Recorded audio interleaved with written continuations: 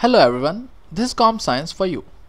I'm sure you might have come across map and forEach while working with JavaScript if you have ever worked with arrays.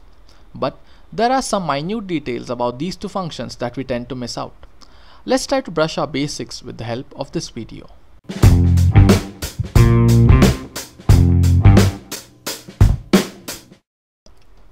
Understanding the working of forEach is simple. It is a function defined on the array.prototype and hence is available to all JavaScript arrays. If you do not understand how the prototype chain works, subscribe to this channel as we are working on a video on JavaScript object basics. Coming back to forEach, it is a function that we can call on any array object. It takes in another function as an input. When forEach is called on an array, JavaScript takes the array items one by one and calls that function for each of them. Most of us do not pay attention to this part, but JavaScript also passes the index of that array item and also the original array when it calls the function for each item. Though most of the times we are only interested in the value of the item. The function executes for each item and then finally undefined is returned to the caller. That's all about it. In this example, we are trying to call the forEach function and we passed it a log array function. The log array function does nothing but log the value of each of the array element for which it is making use of the element and the index value passed to it. Notice that when the forEach loop completes running, the new array variable gets the value undefined, as that is what forEach returns every time it runs. Here are some of the things that we need to keep in mind while dealing with forEach loops. The first thing is that by default, if we try to see what the this variable points to inside the function passed to forEach, it is always undefined. If we want the this variable to point to some other value, we can pass that as the second argument after the function. The range of the loop is decided before the first iteration of the forEach. So, appending any new elements to the array after the first iteration has gone through doesn't mean it will run for that newly added element. If an array item for a particular index gets deleted, forEach skips the execution of that function for that index, unlike a normal for loop which executes it for all the indices.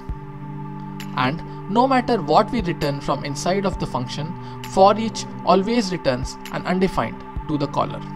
Let us now dig into the map function, which is similar to the forEach and exists on the array.prototype as well. A function is passed to map, which will then be called for each and every item of the array. The item, index and the original array will be passed to the function on each of its invocation. The only difference is that map returns us a new array which consists of values that are returned as a result of execution of the function for each of the array items. Let's understand the map function with this example. Here we call it on this array of numbers and pass a double function to it.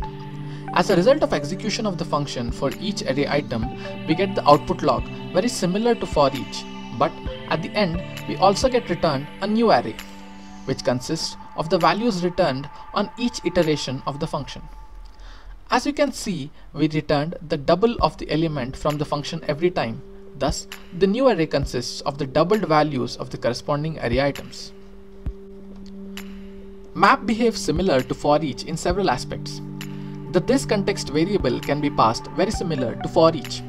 Even the range of execution is decided before the first iteration, exactly like forEach. The main difference is we return an array of items back to the caller. Do note that when nothing is explicitly returned in case of a particular item, the resultant index has an undefined value in the new array. Also, a new array gets returned every single time, unlike forEach, which returns undefined always. That was a quick revisit to map and forEach concepts which we use on a day-to-day basis in JavaScript programming. Understanding how these are functioning at a core level is important to predict how they would behave in unusual situations. For instance, take this piece of code. If you have understood the concepts in this video properly, let us know what would the value of new array be after the execution of this piece of code. It's a tricky one. Give it a shot. Like this video if you found it helpful and subscribe to our channel for more such content. Check out our other awesome videos and suggest us more topics for our future videos in the comment section. We love to hear from you. See you in the next video. Until then, keep learning.